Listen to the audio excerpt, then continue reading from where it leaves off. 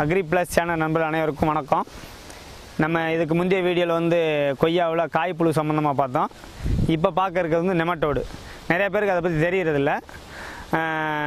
இது வந்து தீர்க்கவே முடியாத ஒரு பிரச்சனை நினச்சிக்கிருக்காங்க. ஆனால் அதை தீர்க்க முடியும். இது எப்படி பாதிப்பு அடையுதுன்னு பார்த்தீங்கன்னா, கொய்யாவில் வந்து ஒரு 3 விதமான முறையில் இது வந்து பாதிக்கும். ஒன்று, நீர்ப்பாசன முறையின் மூலமாக பாதிப்படையும் கொய்யாவில். இரண்டாவது வந்து கிளைமேட் கண்டிஷன் அப்படி ஒரு மூலியமாக பரவும். இன்னொன்று, பாதிக்கப்பட்ட பகுதி அது சம்பந்தமான ஏரியாவிலையும் அது பரவக்கூடியது. அது எப்படி பரவும்னா, வேர் மூலியமாக முக்கியம், வேர் மூலியமாக பரவக்கூடியது. வேரில் இது போய் இருந்து சேதத்தை ஏற்படுத்தும். சேதத்தின் அறிகுறி எப்படி இருக்குன்னு தெரியுங்களா? வேர்களில் திட்டு திட்டாக முடிச்சுகள் இருக்கும். முடிச்சுகள்னால் கல்லலை கட்டி இருக்குது பார்த்தீங்களா, அது மாதிரி கட்டி கட்டியாக இருக்கும். இந்த கட்டியாக இருக்கிற இடத்துல வந்து இந்த நெமட்டோடு வந்து கண்ணுக்கு தெரியாத ஒரு உயிரி.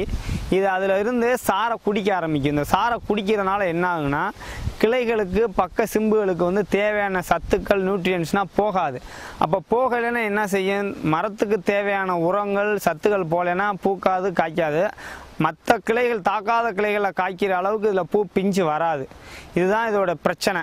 இது கண்ணுக்கு தெரியாத உயிரினால் விவசாயிகளுக்கு நிறைய பேருக்கு தெரியறதில்ல.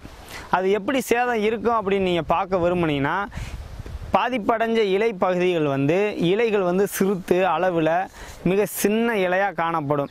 இதை பார்த்தோன்னே நமக்கு டிஃப்ரெண்ட் கண்டுபிடிக்க முடியாது. அப்போ நீங்கள் என்ன பண்ணால், அந்த இலையை பிடிச்சி பார்க்கும்போது பாதிப்படையாத இலைகள் வந்து நல்லா நைஸாக மெல்லினமாக இருக்கும். பாதிப்படைஞ்ச இலைகள் மொரன்னு இருக்கும், பேப்பர் மாதிரி இப்படி இருக்கும்.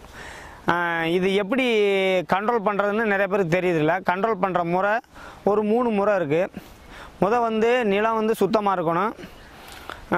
அடுத்து வந்து தாக்கப்பட்ட பகுதியிலேருந்து நீர்ப்பாசனம் கொண்டு வரக்கூடாது. அந்த பகுதியிலேருந்து நீர்ப்பாசனம் நம்ம நிலத்துக்கு வரக்கூடாது. அதுபோல் கிளைமேட்டிக் கண்டிஷனாலே இந்த பிரச்சனை வரும். இது குளிர்ந்த நீர், அதிகமான ஈரப்பதம் எங்கெங்கே இருக்கோ அந்த ஈரப்பதம் இருக்கிற ஏரியாவில் இது சீக்கிரம் பரவக்கூடியது.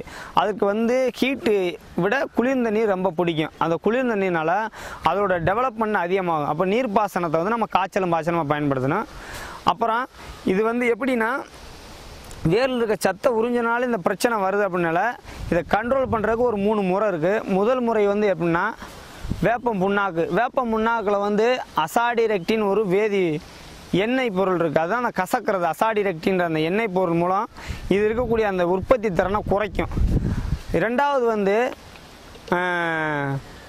வெர்பிகுலாஸ் ஆர்த்தோஸ்குலோஸ் மைக்ரோரைசான்னு ஒரு வேர் உட்பூசானம் இருக்குது. இந்த வேர் உட்பூசானத்தை வந்து வேர்களில் நம்ம வந்து அந்த மருந்தை கரைச்சி ஊற்றுவது மூலம், இது வந்து பயோபெர்டிலைசர், உயிரி உரம். அந்த பாக்டீரியா வந்து என்ன செய்யும், அந்த உயிரியை போய் சாப்பிட்டு அழிச்சிடும் அறவே.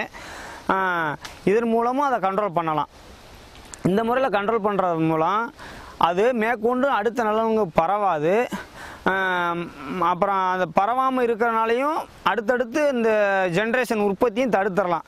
இதன் மூலம் இந்த நெமட்டோட கண்ட்ரோல் பண்ணுறனால தான் நம்ம வரக்கூடிய ஈல்டு, அதாவது காய் லெவலை அதிகப்படுத்த முடியும். கொய்யாவில் தேவையான முதலீட்டை நம்ம எடுக்க முடியும். இப்போ நெமட்டோடு தாக்கப்பட்ட பகுதின்னு பார்த்தீங்கன்னா, அந்த இருக்குது பார்த்தீங்களா, இலைகள் வந்து சிறுத்து அதோடைய இலையோட அந்த கிளை எல்லாமே ஒரு மாதிரியாக தெரியுது பாருங்கள். இந்த மாதிரி இருக்கும். அந்த இலையோட காம்பு எல்லாமே சிறுத்து இருக்கும். இலையோட அளவு அகலம்னா இருக்காது, கம்மியாக இருக்கும்.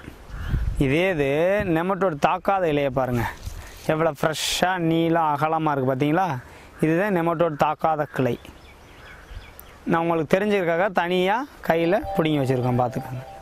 இது போன்ற வீடியோக்களை மேலும் பார்ப்பதற்கு அக்ரி ப்ளஸ் சேனலை சப்ஸ்கிரைப் பண்ணுங்கள், பெல் ஐக்கானை கிளிக் பண்ணுங்கள். நன்றி, வணக்கம்.